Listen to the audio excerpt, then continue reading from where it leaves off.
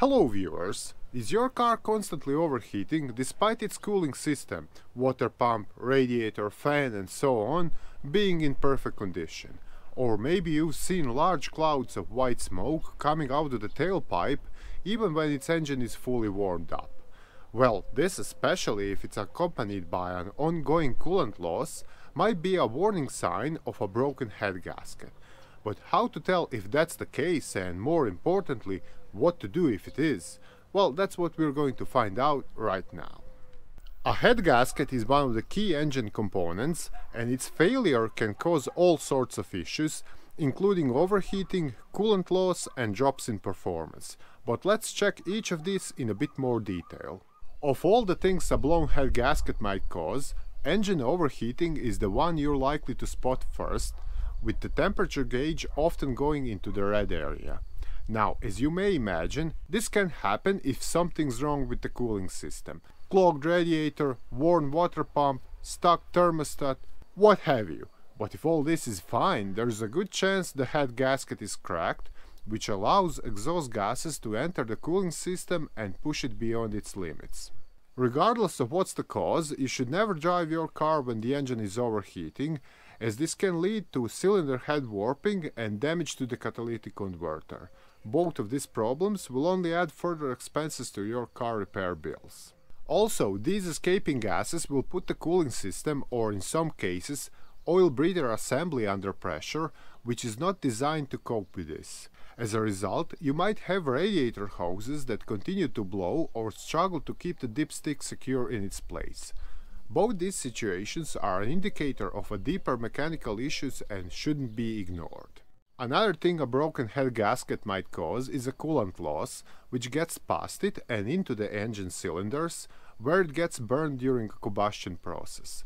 So if your car is continuously losing coolant and there are no leaks anywhere, the head gasket is the next thing to check. Still, what I must mention here are diesel engines, which usually have an EGR cooler that uses coolant. These devices are known to crack, especially on some models, causing issues often mistakenly interpreted as a blown head gasket. If the head gasket has cracked, you might see a thick white smoke coming from the tailpipe. To be honest, this might be nothing more than condensation and water vapor, which are generated during the engine's normal operation and usually create clouds of white smoke when the outside temperatures are low. But if you see this during hot summer days with the car fully warmed up, this might mean the coolant is leaking into the cylinders. This is especially true if the smoke has a sweetish smell and the car is losing coolant. Then we have the engine running issues, which are quite likely to appear because of all this. For one, the coolant that gets into the cylinders will offset the air-fuel mixture, which is a bad thing on its own. And to make things worse, a cylinder whose head gasket is cranked won't be sealed properly, with some of its compression escaping into the cooling system. All this might, and probably will, cause the engine to run rough and uneven, especially at idle, or even misfire. You might also notice a strange sound, something like an exhaust leak, especially under acceleration. Also, all these said issues will almost definitely trigger a check engine light, with various misfire-related codes being stored in the car's ECU. Another common symptom of a failed head gasket is a milky, sludge-like substance on the oil filler cap, dipstick, or inside the coolant tank. It looks like a milkshake and happens because coolant has leaked into the oil or vice versa. Still, what needs to be pointed out here is that there are other causes for this. For instance, frequent short trips on cold days can cause condensation inside the engine, which mixes up with oil and doesn't have a chance to evaporate. Also, most cars today have an oil cooler, which, similar to the EGR cooler I've mentioned earlier, use coolant.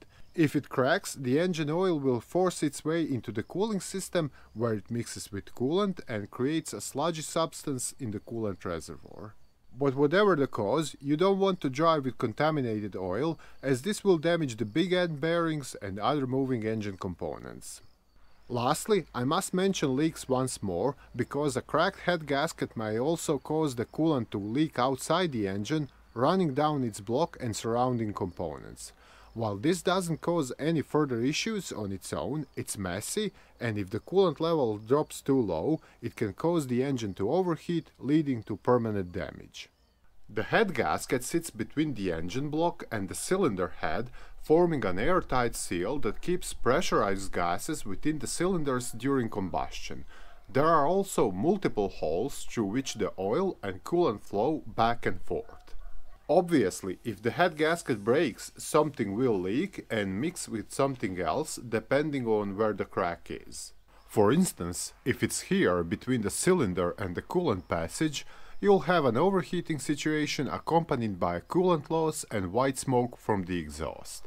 A crack bridging coolant and oil passages will result in that white sludge we mentioned earlier. Also, there might be a crack between two cylinders, say here, causing them both to be down on compression.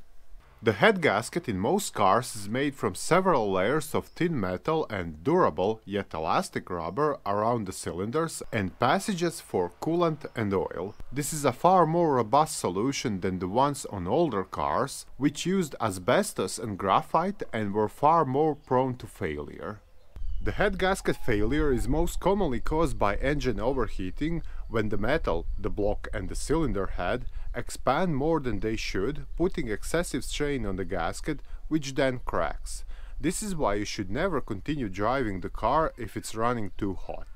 Other things that can damage the head gasket include abnormal combustion, such as pinging or pre-ignition, and rapid, abrupt temperature changes. This, for instance, would be starting the car in the morning and flooring it right away before the engine hasn't warmed up. Also, if the head gasket has been previously replaced and not fitted correctly, this can lead to its damage. In the end, what you surely want to know is how much will it cost to fix a broken head gasket. On its own, this is not an overly expensive part. It's usually priced between $50 and $100. But to replace it, you'll have to quite literally rip the engine apart. Or to be more precise, remove the cylinder head. And you can't just install the new head gasket and put everything back, as it wouldn't seal properly. Instead, you need to have the cylinder head resurfaced, which is done on a milling machine that smooths out its surface where it meets the gasket. Also, while at it, the valves should be lapped, a process that improves how they seal against their seats, and the new valve stem seals should be installed. And when installing the now refurbished cylinder head, you'll need a new exhaust manifold gasket and head bolts, as the old ones can be reused. Even more, the timing belt or chain, which had to be removed during dismantling, should be replaced with a new set as well. On top of that, you need to factor in the labor costs, as this elaborate job is best left for a professional, seasoned mechanic to do. Depending on the car and the complexity of its engine, it could take 8 hours or more until the whole job is completed. Once all this is added up, you'll end up paying way over $1,000 to replace the broken head gasket. Pretty expensive, considering it costs less than $100. So that would be all about the head gasket, why it may fail and what could happen if that's the case. But I truly hope that's not the case with your car.